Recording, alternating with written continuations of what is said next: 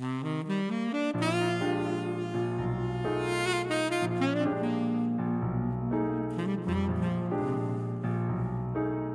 my travels, I had yet to meet a stranger who didn't recognize this iconic skyline or know the famous arches of the Golden Gate Bridge. The city of San Francisco is known as a cultural beacon for those that think independently, a place to express your true self, a collection of the most creative minds. I had come to the Bay Area to see 4 luxurious homes. Although I would not be in the city itself, I wondered if its influence would stretch beyond the Bay.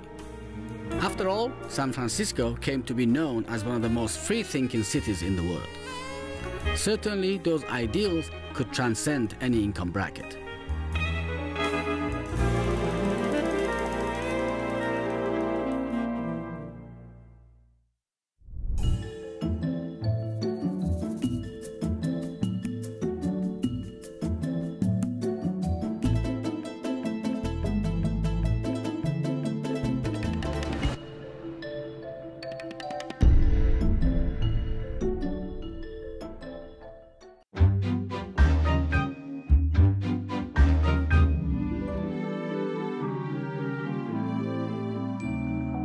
The San Francisco Bay Area has long attracted artists and innovators.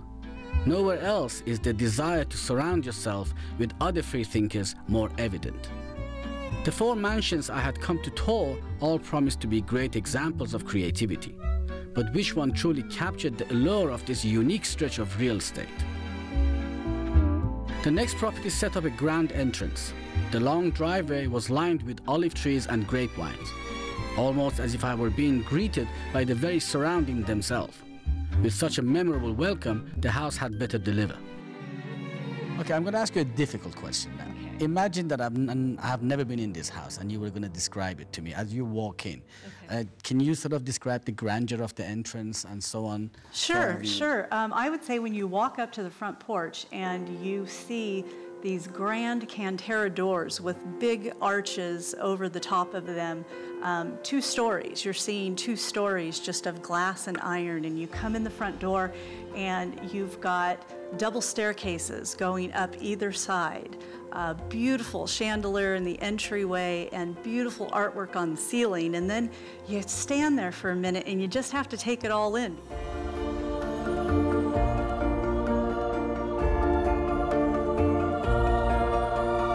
Every room has a different story.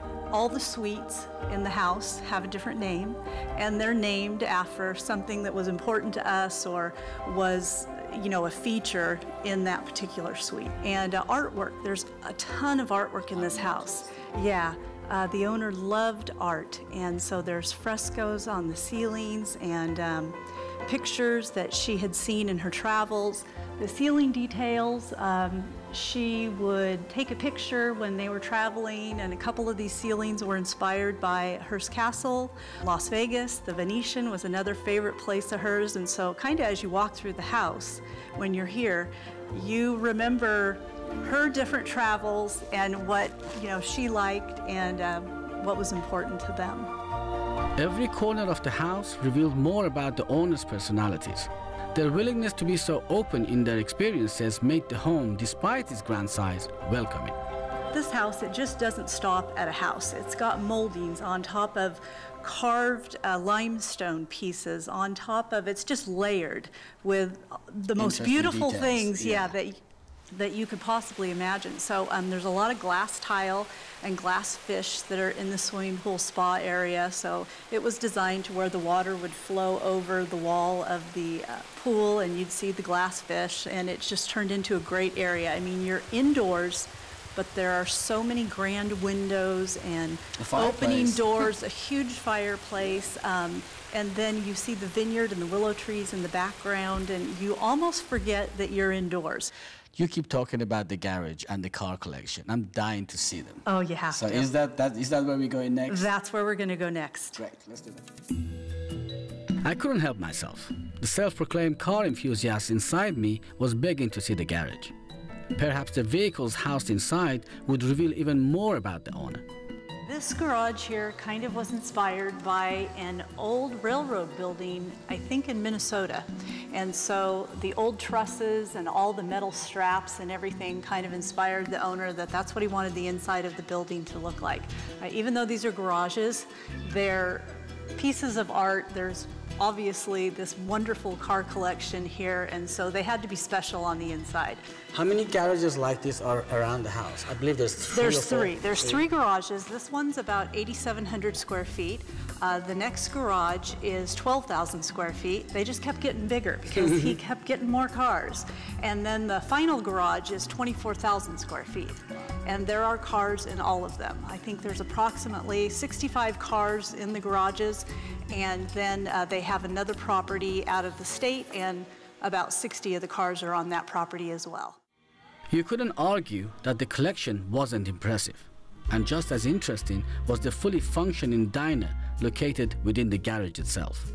Walking through the other garage, I noticed the diner. Can you tell me a little bit about that? Yeah, the diner is great. The diner was built kind of to memorialize where the owner took his lovely girlfriend before they were married on dates and proposed. And so they decided to build the diner in the garage for entertaining. And it's called Nana's Diner. And so Nana is the owner, that's what her grandchildren call her. And so it has everything there, it's fully functioning and working. We've had some great get-togethers and events there in the diner, and everybody gets behind the counter, and there's a milkshake machine. That's nostalgia. Yeah, there's a lot of nostalgia there. And all of the names of the different locations as you're walking through the garage are different names of their grandchildren and family members. So you'll have a bunch of different, there's a Bait and Tackle, and it's after one of their grandsons, and there's a Rexall drugstore after. Yes, so everything in the home, in the garage, is very personalized to their family.